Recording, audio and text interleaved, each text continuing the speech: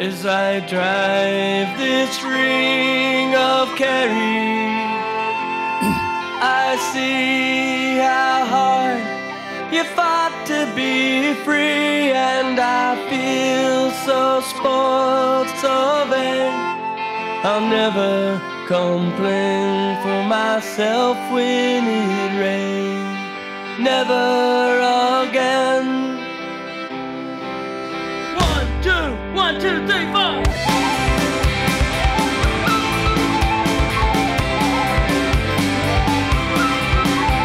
Your beauty cannot be denied. It scares me to death. Oh, it fills me with joy. You've left me here in torment. When I'm long dead and gone, may the stone by my head tell tale that the day I saw your face, I was changed. Oh, the day I saw your face, I was changed. And as I drive this ring of Kerry, I see how hard you fought to be free, and I feel so spoiled, so vain. I'll never complain, never again. You're the bride that cannot be touched, ideals captured in the real. Are you the answer to all of my prayers? And as I drive this ring of Kerry, and I see how hard you fought to be free, and I feel so spoiled, so vain. I'll never complain, never again.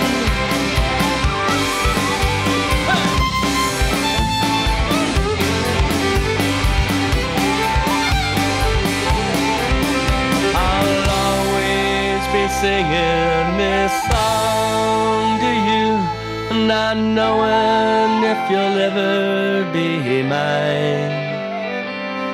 As long as I see you once in a while, I know my life will be fine.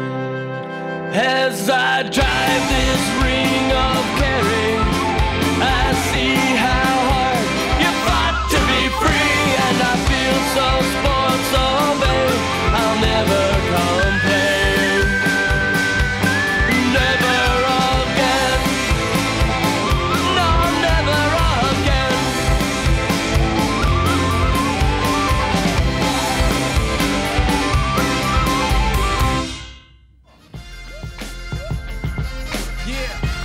Good morning, everyone.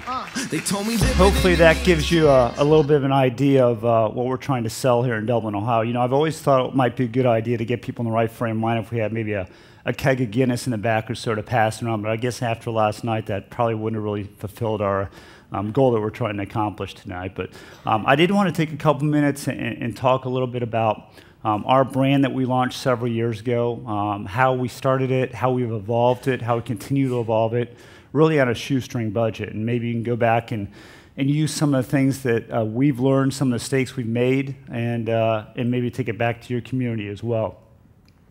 I would like to just start a minute and talk a little bit about Dublin, Ohio, and give you an idea exactly kind of a foundation of what we're talking about here. It's a very small community. It's only 41,000 residents. For those of you that are familiar with Ohio, it's just outside of Columbus, Ohio, which is the capital of the state of Ohio, about 25 minutes away from the state capital.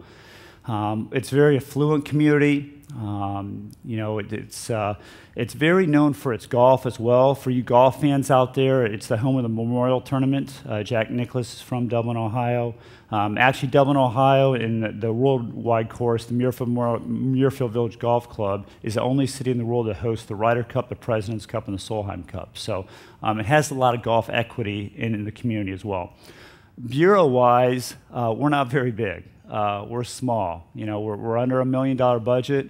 We only have 4 of us on staff. myself, Sarah, who's actually does a tremendous job on social media. She comes to this conference every year, so that tells you how important that we feel social media is, that we actually have one of our 4 people dedicated to that effort as well.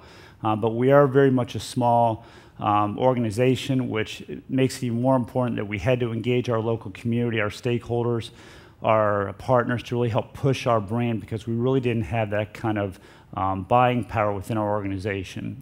We don't really have an agency of record, unfortunately, to do a lot of the stuff we do, so we beg and plead for a lot of the stuff that we're able to accomplish. You guys are all experts on branding, I'm sure. This is really one of the better definitions I've seen of branding, and I use it quite often. That it's, using a brand is the only way to stand out and really telling the entire world about it. So, it's something that we used initially to go on the branding. I think when we started this back in 2007, about 7 or 8 years ago. And the reason we started it is our community was kind of stagnant in terms of our visitor market. We kind of hit a plateau. We weren't seeing more visitors. We had a good product, but we weren't getting the word out very well. So we decided it was really time to kind of step back and go into the market and see if we could do a new branding campaign. All the research we did, typically with all the branding that you would see, that you normally do, the tapestry, a lot of in-market studies, I think we thought it was really important to make sure locally in our market to get a gauge what people thought of our community. Obviously, it's important when visitors come to your markets that they are welcomed with open arms. So we want to make sure and really get the perspective from not only residents but key stakeholders locally on exactly what they perceive Dublin to be themselves and how we could best sell it to the community. And then we did a lot of visitor origin studies as well. A kind of a profile, I think this is real important, the profile of a Dublin resident. Again, we're a very affluent community, 36 to 45. Full-time professionals. So, I think it's important to note that our visitor is very similar to our resident base, which, I've been in many communities before where you launch a branding campaign where that's not the case.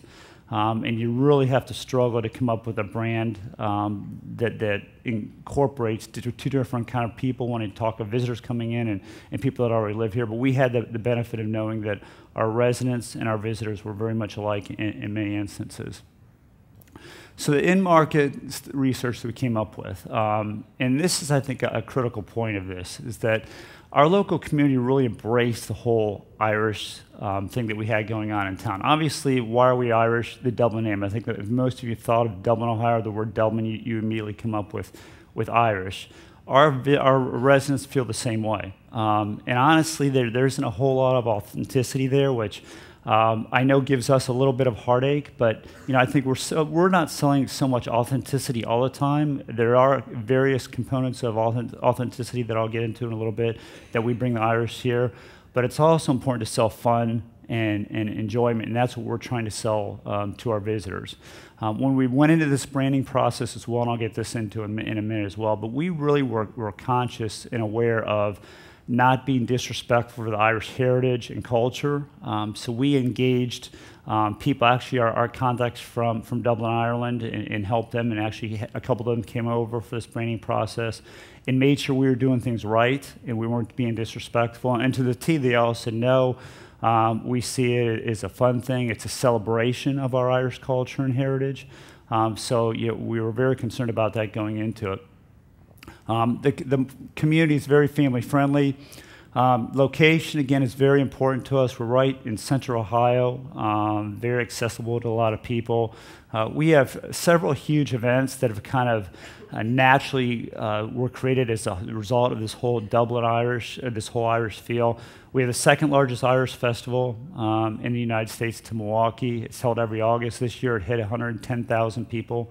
We have acts from all over the world that come to it, so it's a world-renowned Irish festival. That's obviously what was kind of generated as part of this whole brand.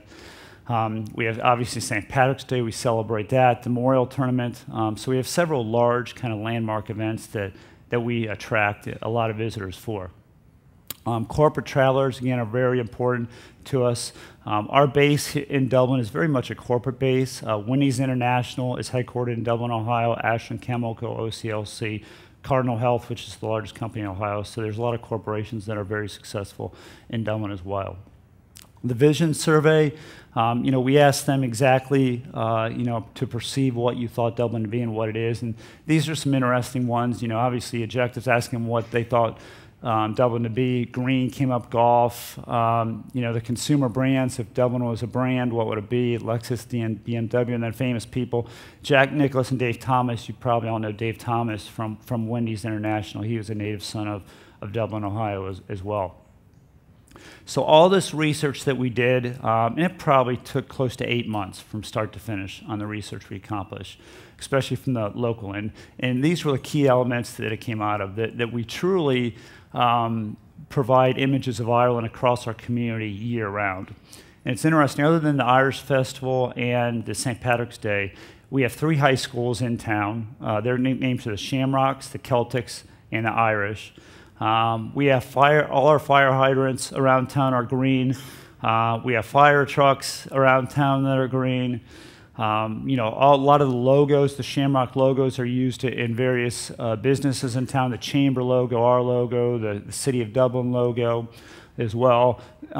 So we've really embraced, the residents itself really embraced this thing that is Irish for us. So that was the most important thing. Out of 8 months, it would have been, I'm not sure what we would have done if we would have found out that our local residents hate Irish stuff. We probably would have had to scrap it, obviously, and go on to something else. But this kind of really reinforced to us that we were going along the right path, and it was something that we could really move out to the visitors as well. Again, as I mentioned, we're not Irish. There's no heritage to it, and we really don't care. It's not that important to us. It's funny that the reason we're Dublin, Ohio is the old wise tale was back in the 1800s, a little before my time, the guy that discovered Dublin actually gave his best friend the honor of naming it. And he loved Dublin Iron, the name Dublin Iron, so that's how they came up with Dublin. So there's no heritage there. We don't have any kind of people coming in that were from Dublin Iron that set a flag and set land there. It's purely because of the name that we've really got this way as well.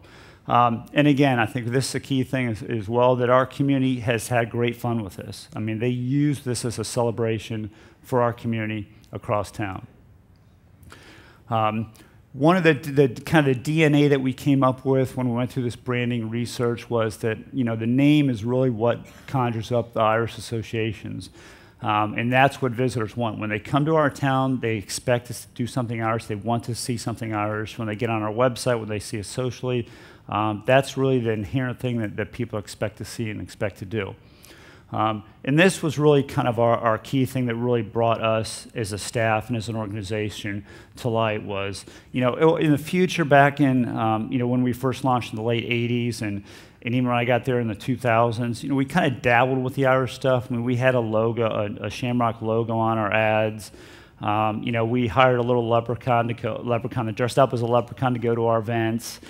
So we kind of dabbled in the Irish thing a little bit, but we never went full force into it. We just kind of decided at this point it's time to begin to embrace this. This is what is going to really differentiate us as a destination against our competitors.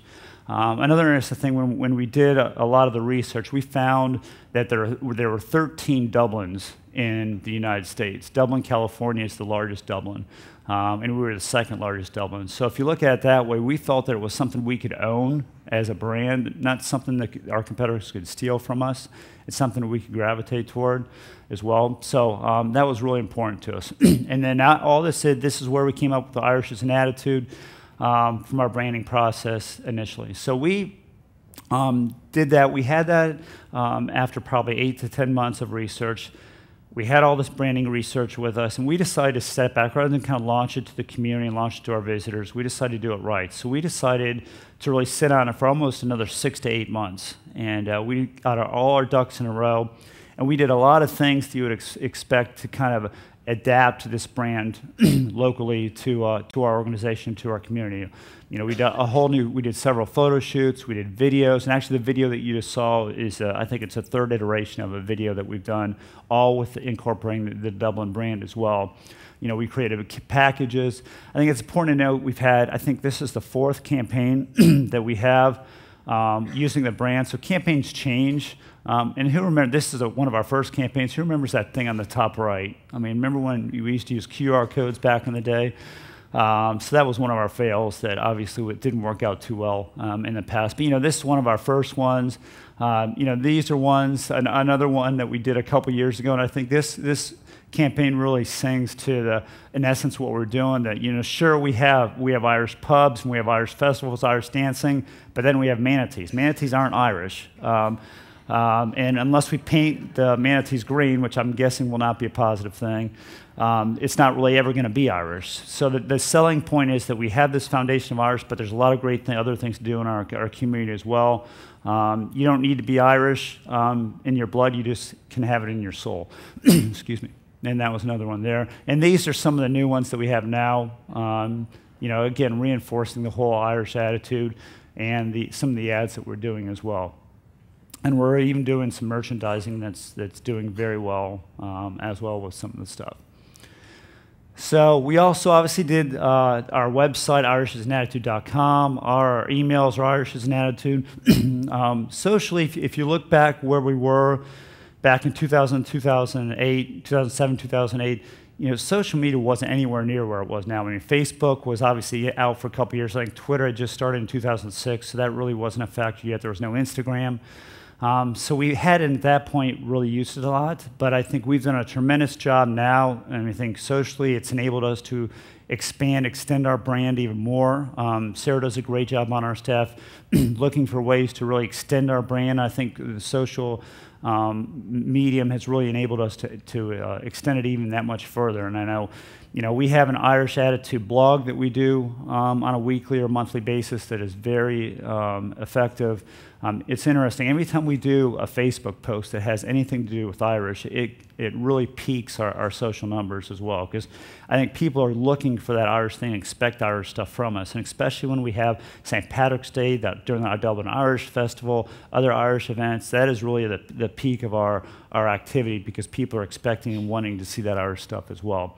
Obviously, our visitor center, we transformed to have that kind of feel with having Irish music inside that visitor center when people come in, 365 days, our collateral material, letterheads, everything else.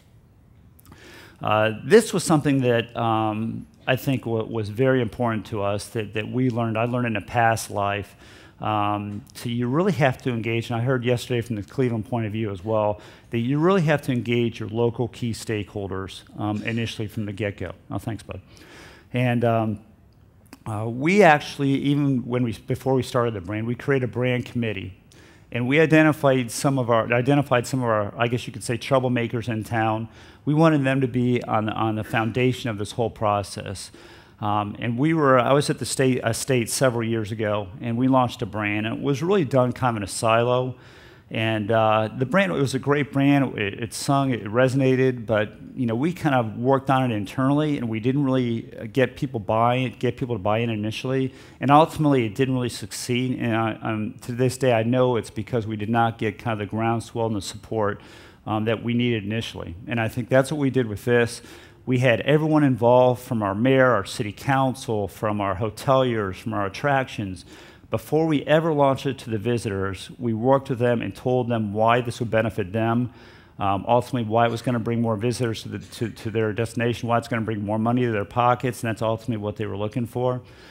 So they had an inherent buy-in to this brand, whatever it would have been initially. And we all know when it comes to branding and logos and slogans, you can like it, you probably don't like it. It's a mixed bag.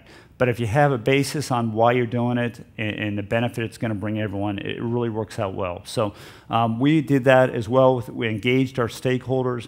We even went to the point of having an Irish as an Attitude Day when we launched it. So we actually have an internal launch before we launched it to the visitors, had an internal launch to the local community on this brand, and went around town and explained to them why it was going to be such a successful brand. And the last one there, Community Awards, is something we still do. We have an Irish and Attitude Award every year that we give to a local merchant or business that has adapted the brand, and that's been very well received and gives us a lot of legs. So a lot of the results that we had the first couple of years. The local business industry really gravitated toward it. They were looking for something different, unique. We all work with these big hotel brands, the Hiltons and the Marriotts, and it was interesting to see how even these major brands would adapt it, go above and beyond their national standards, and find a way to incorporate the brand in their work. We have Irish welcome receptions in a lot of our hotels. I don't know how many of you still use wake-up calls, but we have 4 or 5 hotels in town that have Irish brogue wake-up calls. So you get a call, it's top of the morning tea. I won't pretend to give you an Irish brogue, but they have those in the morning. Logos, this is a good example. Chase Hotel even changed their logo in town to include the brand as well. From lobby renovations, several of our hotels, you go in their lobby, it has a kind of Irish feel to it as well. Even the restaurants in town began to incorporate the brand. So we have Irish menu items from Irish egg roll, which you see there. Grater's Ice Cream is a huge ice cream. I don't think it's national, but I know it was born in Cincinnati. They actually created a Shamrock Sundae just in Dublin, Ohio, that was tremendously successful as well to be part of the brand. The community implementation, again, these are just some more examples of results of it. Our historic Dublin created an event on the 3rd Thursday of every month. Is something called Jig Thursdays, where there's bagpipers and Irish bands and entertainment going around town. That's been real positive. Even non-traditional partners. The Emerald Bank in town has an Irish is an attitude checking account that they launched as well to kind of to work with the local people. The Swan Cleaners Marathon and so forth. So it went beyond got so much momentum, it went beyond our control, and even started, going over to non-traditional travel and tourism partners as well. So we are feeling pretty good about ourselves after a couple years. And I think one of the major mistakes that we made as an organization, I'm a huge believer, I'm sure all of you are too, in tracking and measuring what we did. It took us 4 years before we actually tracked the effectiveness of the brand. Major, major mistake. I think one of the reasons in our defense was, if you remember 2009, 2010, the economy tanked. So, we were limited on funds. People were patting us on our back. We were winning awards with the brand, so we thought we were doing pretty well as a thing. But if I had to do it again, we would have gone back and market the year after we launched the brand to see exactly how we were doing. This is one thing that came from the brand when we went in market to measure it, was that people love the Irish stuff, but they were disappointed when they got in town. There just wasn't enough product in town to sufficiently meet the sales pitch or the marketing efforts that we were doing. So sure, we had the Irish Festival, St. Patrick's Day, we had a couple Irish pubs, we had an Irish brogue wake-up call, but is that truly an experience? Not really. So we really felt that we needed to do something ourselves initially. And we had the tradition, we're really a traditional DMO, like many of you are here as well, where we're sales and marketers. We really don't create product very often. We sell product that other people do, but we really felt that we needed to create product and begin to push this out and really start some momentum going that way. So we actually have created 30 unique Irish experiences on our own as an organization, as a community. And a lot of these things are things that you would think would be obvious, like Irish dance. We worked with the local Irish dance company to do an Irish dance experience. We have this Irish Sundays, factory tours of Graters, the Shamrock Sundays, these hands-on thing of making Irish Sunday. We have a penny whistle class, an Irish penny whistle class, which is very popular. So these different experiences, a lot of them weren't really hard. I mean, the Damsel on a Quest is basically a girls' weekend away that includes some Irish-type offerings within the concept as well. I can tell you that our group tour market loves this stuff. They've really gravitated toward it. Bus tours coming in town, they can't get enough of it. They pick from a laundry list of a lot of these offerings and experiences we're offering. The corporate base, when corporate businesses are in town, when they're looking for evening events, they've kind of gravitated toward this. It's something unique. It's something different that other destinations don't really offer that we're offering their clientele. So it's been very popular as well. I think the other kind of component that we did, and these were two kind of unique things that we did, was really an enhancement program. That were two elements. One was an Irish approved business component of it, and then one was an Irish Experience Grant Program. The Irish approved business, again, if you remember when we talked earlier, the research, and all this was based on the research that we got, that there wasn't enough product in town. The Irish approved product was what? Our goal was to identify businesses around town that offered some kind of Irish experience 365 days a year. So we worked with local businesses. We said, okay, business community, if you offer something, we'll promote it, we'll market it. we'll make sure that the visitors know to come to your establishment, spend big money, that you're offering these kind of things. So we worked with partners, with experiences. Right now we have 14 businesses that are doing, again, we're just a small community of only 41,000 residents. So we have 14 businesses that have done this. We actually have a window sticker that identifies these businesses that offer the Irish experiences.